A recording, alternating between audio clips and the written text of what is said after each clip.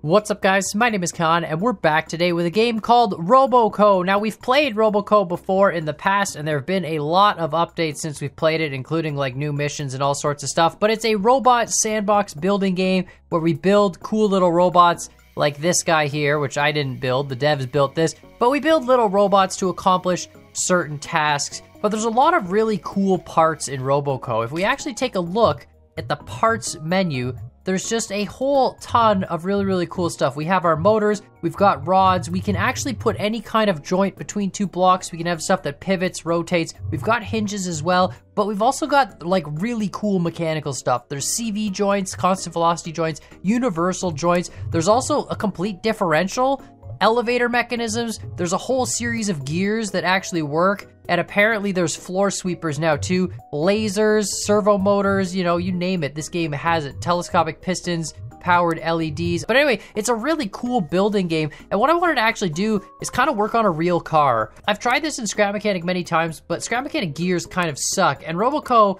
is just a game that has pre-built gears already, and you know, it's got claw grabber arms as well. Oh, and a vacuum for sucking. That's amazing.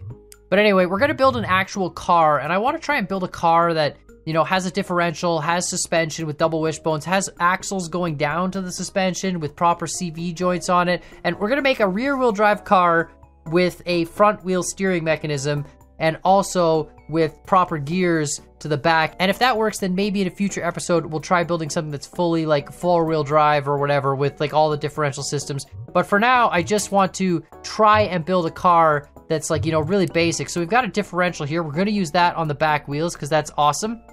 Now with this differential, we deliver power to the purple gear and it feeds to these blue gears in the middle.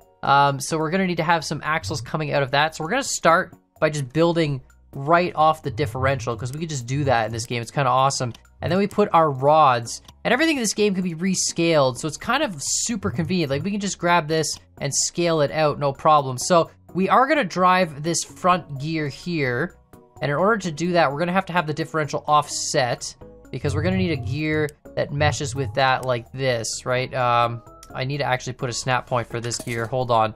So let's build a frame around this. Let's put, you know, just a lovely little piece like that. And actually we should scale this through this. And if we go to our joints menu now, we can say that we want this to actually not be a fixed joint, but in fact a rotating joint. So the rod can rotate, it's a square rod, but it would basically make a bearing in here. And you don't have to actually place bearings like in Scrap Mechanic or anything, so it's really kind of cool. Now, we're not gonna build a complicated transmission for this. I might do that in a future episode at some point in time. For now, we're just gonna feed it with a single DC motor in the front, expand this out, and of course throw a gear on it. All right, perfect. So those gears are meshed, and this would be the drive axle coming from the, you know, front of the vehicle. So we do have an offset differential. You can't put the differential in the middle because there are two purple gears. So if we were to move this differential over, right, it would mesh across both the gears, and that just, you know, that just wouldn't work. So this would come from our engine. Well, transmission would be up here, engine, transmission, and then down to here. Maybe at some point we'll do that, but this is our back frame.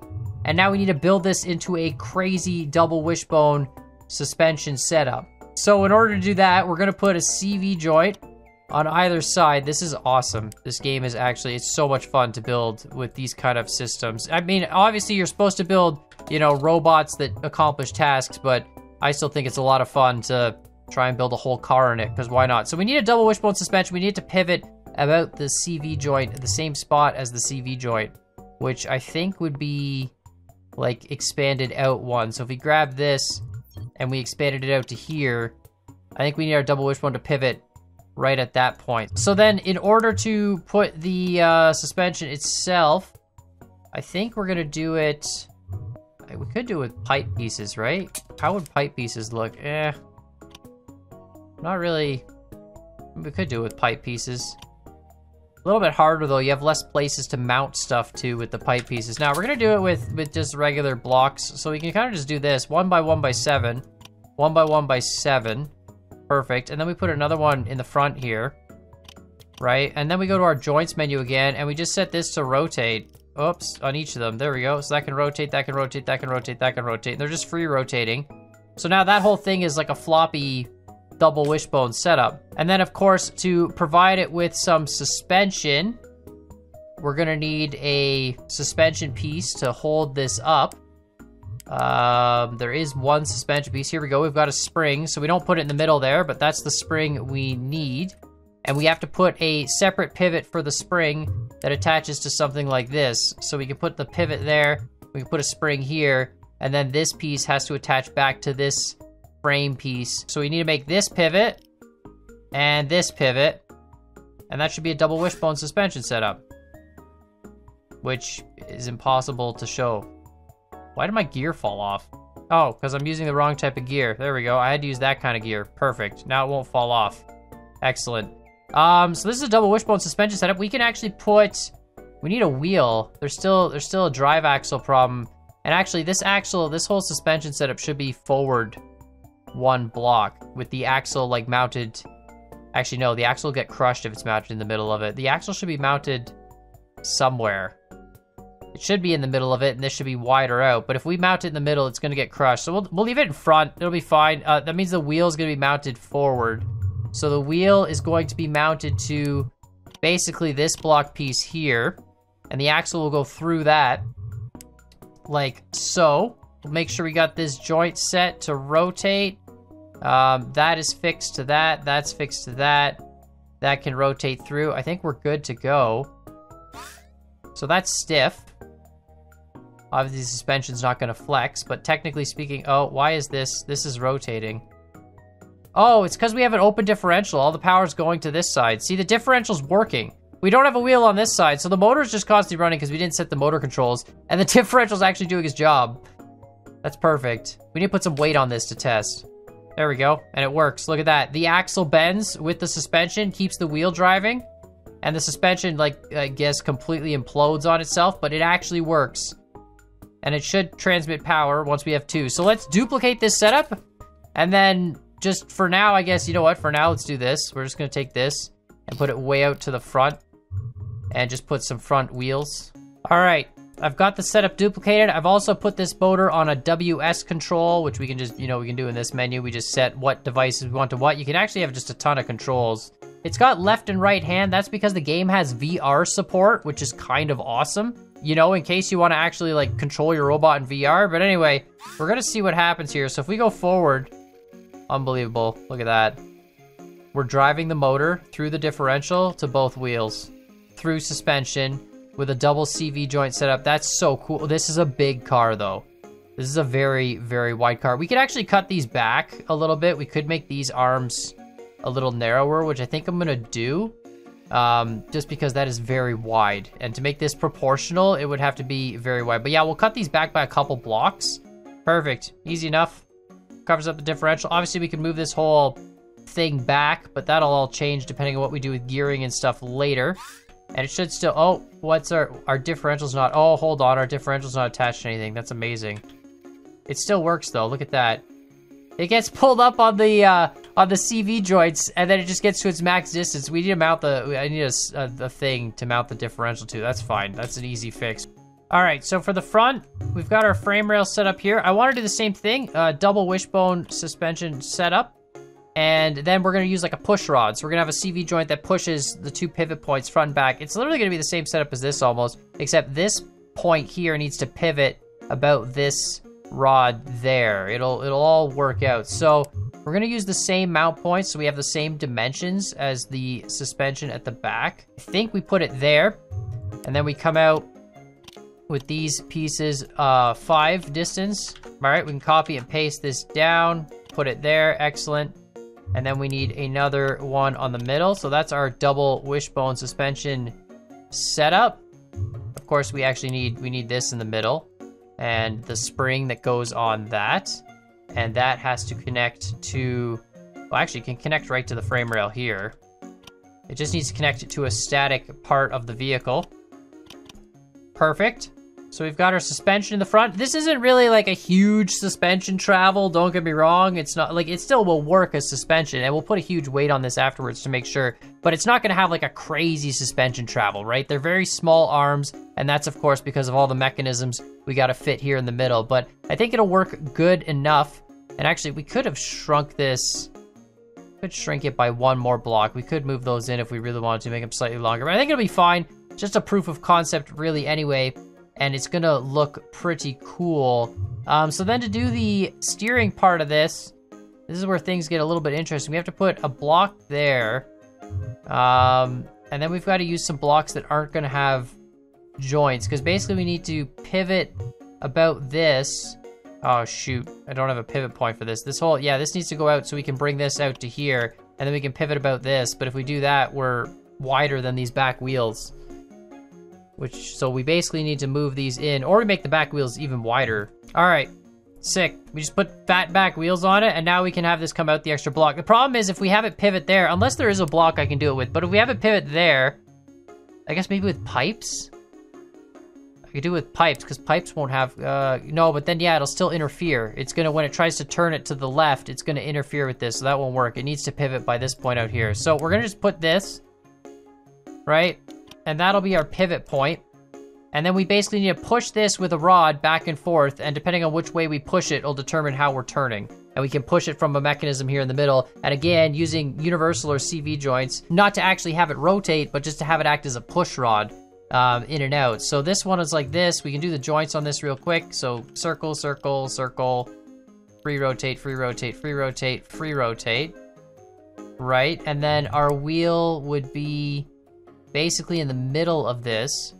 A little bit misaligned from the back wheels because the suspension, it doesn't matter. It's good enough. This will work fine. So that would be our wheel point. Perfect. All right, our front wheels are going to be the smaller kind, but apparently there's no in between. There's either the super thick or the super thin wheels. Is this? No, see, these are all just really tiny.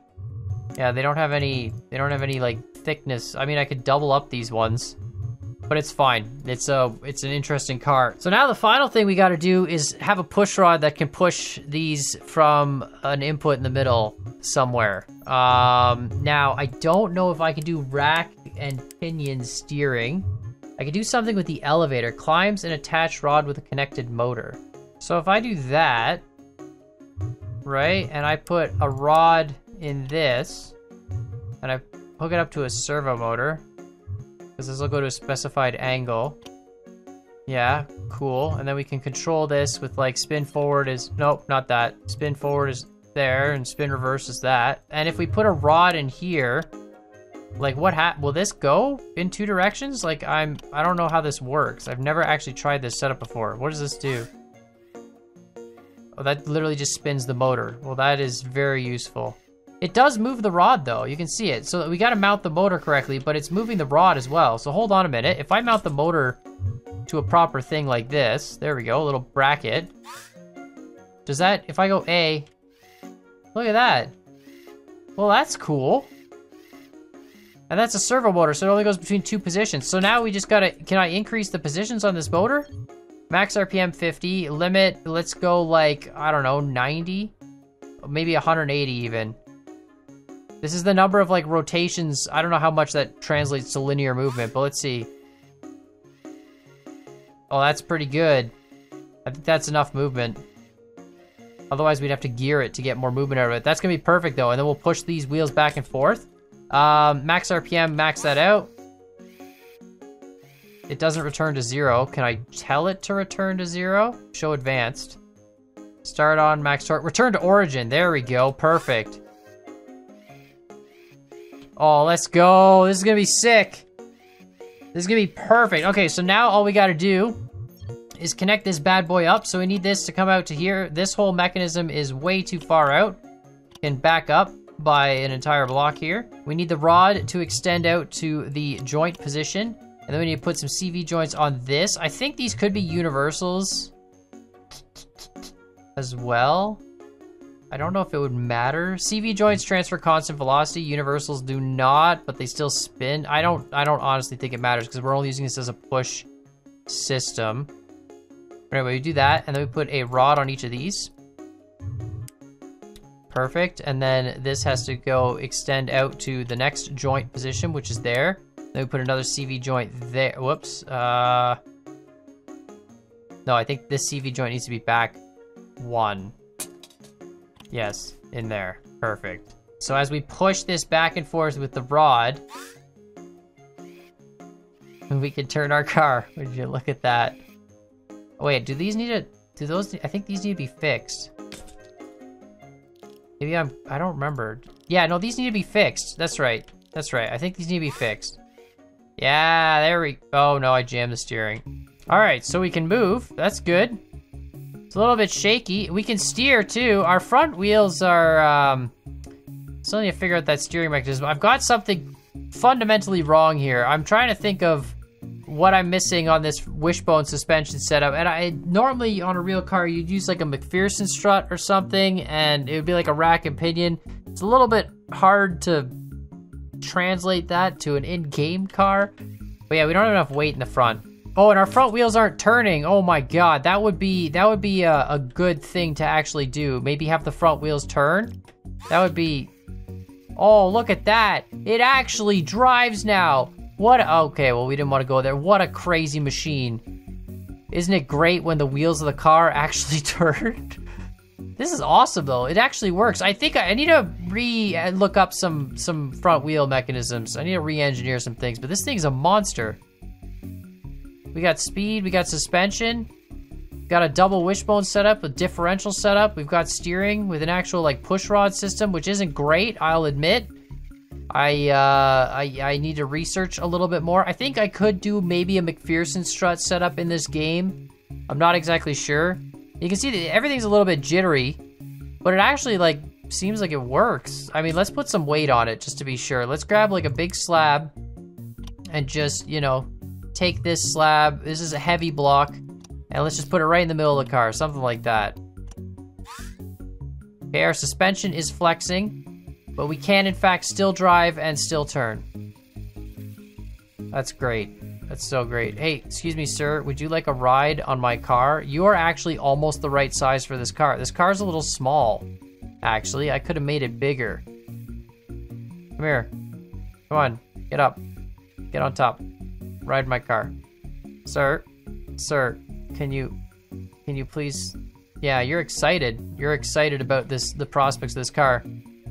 Well, let me know what you guys think in the comments down below. I was really excited by this build. I really like it. I obviously want to check out the campaign stuff. I know they've added a whole ton of new parts and new stuff to the campaign, and I want to check that out, but I really just want to build something with gears. And obviously this doesn't have a lot of gears. It just has this one differential setup at the back, but it does have a functioning, you know, full out functioning steering mechanism, and we're totally stuck on this conveyor belt now and I can't get off.